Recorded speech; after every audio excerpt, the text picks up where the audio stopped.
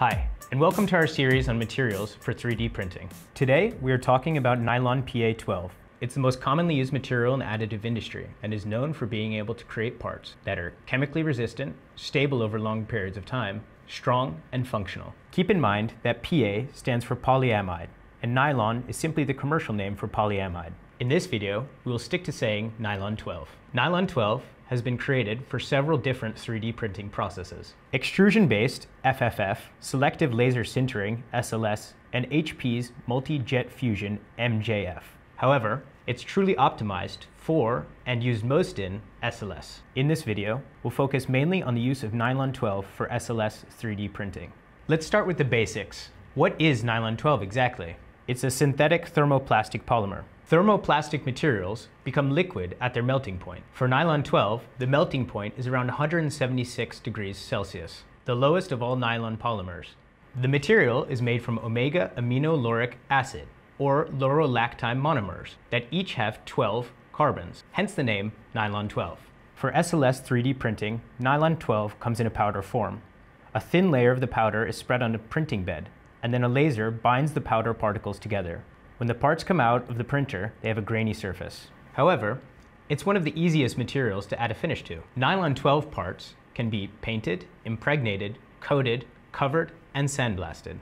Let's move on to the benefits of this material. First, it's good for printing complex and detailed parts. This is mainly because there are no support structures needed during SLS printing. Support structures interfere with design freedom and are hard to remove, especially on small detailed surfaces. For Nylon 12, as long as the minimum wall thickness of 0.8 millimeters is met, your options are virtually limitless. Just be wary of large, flat areas, as the parts are printed in high temperatures and are prone to warping during the cooling process. Our production partners are experts and will apply a slow, natural cooling process to your parts if they require it. Second, the material is really strong. This polymer is especially known for its resistance to cracking when under stress. Before it breaks, it would bend, making this material really flexible. Its tensile strength is 48 megapascal. Flexural strength is 41 megapascal. Its elongation at break is 18%. Third, its chemical resistance. Nylon 12 has outstanding chemical resistance to aliphatic hydrocarbons, oils, greases, and alkalis.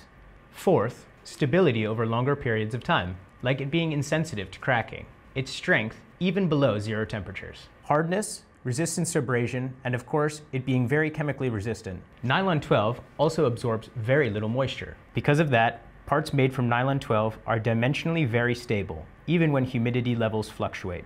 It's therefore ideal for applications when safety, durability, or reliability over time is critical.